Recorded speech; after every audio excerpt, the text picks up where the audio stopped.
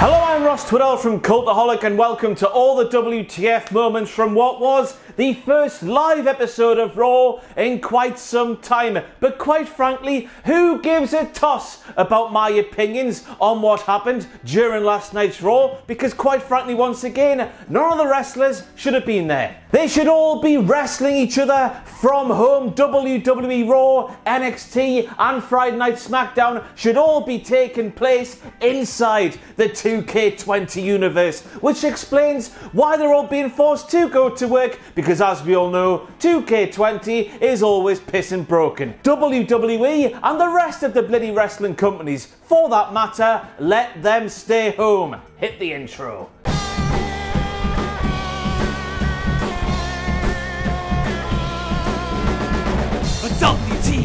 WTF! And I guess we're going to have to kick off these WTF moments for last night's Raw, which of course was live, with the decision made by the Orange County Mayor, who confirmed that WWE was deemed an essential business by the Governor's office, even though it clearly bloody well isn't. That's a WTF moment, that. And I know that WWE are supposed to be facing massive pressure from the networks to meet their quota for live professional wrestling shows this year, but surely in the face of a global pissing pandemic, we can meet a compromise here, can we not? I'm worried about these wrestlers. I don't know about you at home, but I'm really worried. What the hell are these people thinking? And speaking about people who should not be out the house at the moment, WWE thought it was a great idea to fly recently deceased man Jerry the King Lawler to their essential professional wrestling show, which, remember, is essential work, even though it clearly bloody well is not. Now, I get that these professional wrestling personalities are larger than life within the WWE universe, but however, man, WWE, us over here in the UK, we've been in lockdown for going on a month as I'm stood here right now. Why should these human beings be treated any differently to us? We're just the same, aren't we? We're skin and bones. And then we have Big Daddy Drew McIntyre saying if you deserve an opportunity at the WWE Championship, you get an opportunity at the WWE Championship. I don't know what the hell I'm doing. And I know that the Big Show is ranked number 3 on Netflix, or whatever that stat is they keep shoving right in our faces every single show these days, despite the fact the Big Show is comfortably the worst thing I've seen since I first saw Two Girls, One Cup. But Daddy Drew, what the hell did the Big Show do to deserve a WWE Championship shot? After WrestleMania, on the Raw after WrestleMania. And I'm sorry, MVP, I've got to make it a WTF moment every single time it happens, with the memory of that horrible poop show match. I don't know what I'm saying here. That horrible crap show match you had with Raw Mysterious on Raw back in January, but MVP being booked to wrestle by WWE. You pissed? And then we have Jerry the King Lawler claiming that Oney Lorcan reminds him of Cesaro. And when Jerry Lawler said this, I was thinking, yeah, you're right, Jerry. You are completely right in saying that Cesaro and Oney Lorcan have similar builds. When you remember Oney Lorcan, 5'10" cruiserweight, Big Dick Tony. Not only does he have a massive willy, but also he's a 6'5" brick poo house. And then sticking with Jerry Lawler, who was still speaking about Oney Lorcan, Jerry said, I've got to give the guy credit, he's out there using his real name. Who would make up a name like Oney Lorcan? I don't know, Jerry Lawler. Somebody who has a real name like The Undertaker, or Hulk Hogan, or The Ultimate Warrior, or Edge, or Bastian Pissin Booger. I'm just asking, Jerry, what the hell's your point there, man? Sticking with Lawler speaking about Oney Lorcan once again when he says, you think Aleister Black has underestimated this Oney guy?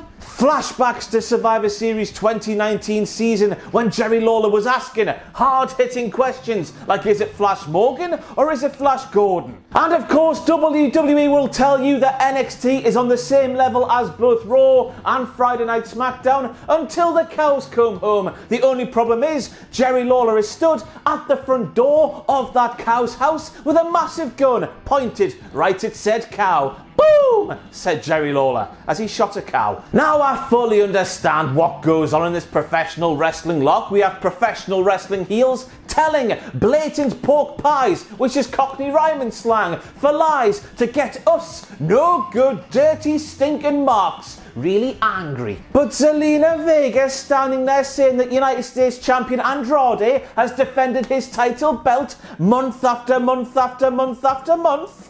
And I was left asking there, Zelina Vega, what about the month and a bit between January 27th, 2020 and March the 8th, 2020, Andrade and Nutty Boy? So as we saw during that match between Shayna Baszler and Sarah Logan, Shayna did that pure gnarly backwards arm stomp thingy to Sarah Logan, and despite the fact Shayna Baszler has done that to so many of her opponents during wrestling matches, Sarah, she started bloody crying and the match had to be called off. Mike Rome then gets on the microphone and says, "Here is your winner, Sarah Logan." How? Mike Rome by name, speaking bollocks by nature, as poor old Tom Phillips and Byron Saxton were left to pick up the pieces by explaining, rightfully so, that Shayna Baszler was actually the one to win that match via forfeit or via stoppage. Whatever you want to say, anything but what Mike Rome said. That was completely wrong, Mike. What are you doing with your life? More than me. Whoa! Whoa! Whoa! Whoa! Whoa! Whoa! The Usos like to say in their secondary careers as traffic wardens. And I'm saying whoa because Zelina Vega claimed that if you were to conjure up a WWE superstar from scratch, he would look like Austin Theory? Nah, I'm saying I disagree in the language known as Randall Keith Orton. Austin Theory, he ain't it, chief, as the kids would probably say. I didn't know. But then Zelina, who was on an utter tear during her 1,400,362 appearances on this week's Raw, she then goes on to call Austin Theory the Elite. And I was thinking, are there many more monikers, not Geller, that you want to steal, Zelina Vega? Do you want to start calling Austin Theory the Man? Nick from Big Mouth, Booger Red, but you don't want to mess with that last one or you will pay. So as we've already discussed during the course of this wonderfully crap video, Jerry the King Lawler should not have been on commentary during this week's episode of Monday Night Raw. But trust old Jerry to give us another fantastic example of why he should not be commentating on Monday Night Raw in the year 2020 when he called an Akira Tozawa flipping senton thing off the ring steps. And I'm going to read this out just so I get it correct. He called that move a ramen noodle moonsault. Bit racist, Jerry. Bit racist from you there. Social distancing. And once again, I'm asking, why don't certain bits of this global pissing pandemic exist in the world of professional wrestling? What are they doing there, man? And then we have Tom Phillips doing what Tom Phillips does best, and that is face fornicating the poo out of a line on commentary when he claimed that on WrestleMania Night 2, Charlotte Flair versus Rhea Ripley stole the show. I mean, it was very bloody good. We saw that and heard all of the screaming with our ears. But imagine saying Charlotte Flair versus Rhea Ripley stole the show that also saw the Firefly Funhouse match take place, Tom Phillips. There's no contest there, is there, Thomas? Now you get yourself back to hashtag wrestling Twitter after dark. If you're a bit squeamish, do not do that hashtag on the Twitter. It's its own WTF moment, so it is. Dun dun dun dun dun dun dun dun dun. So next up we saw Big Bob.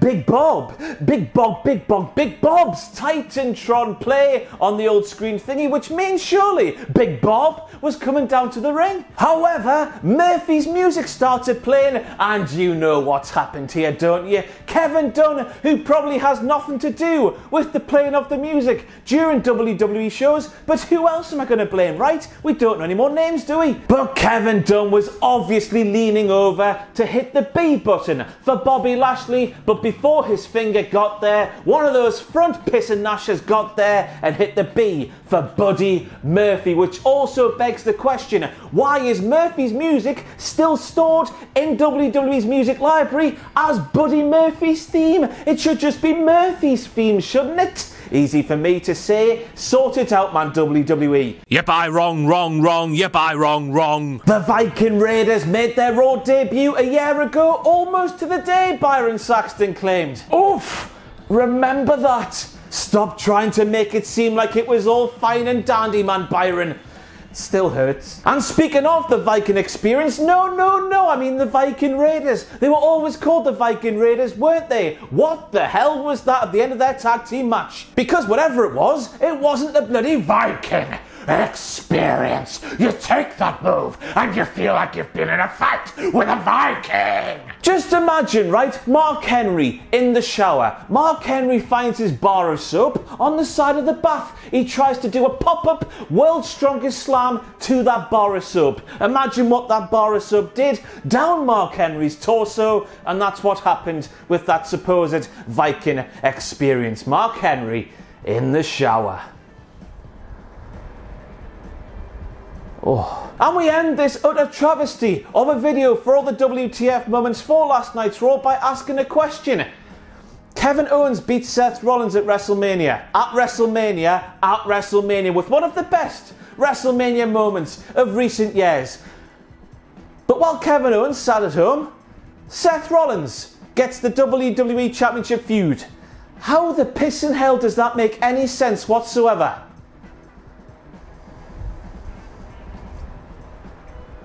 What does that do?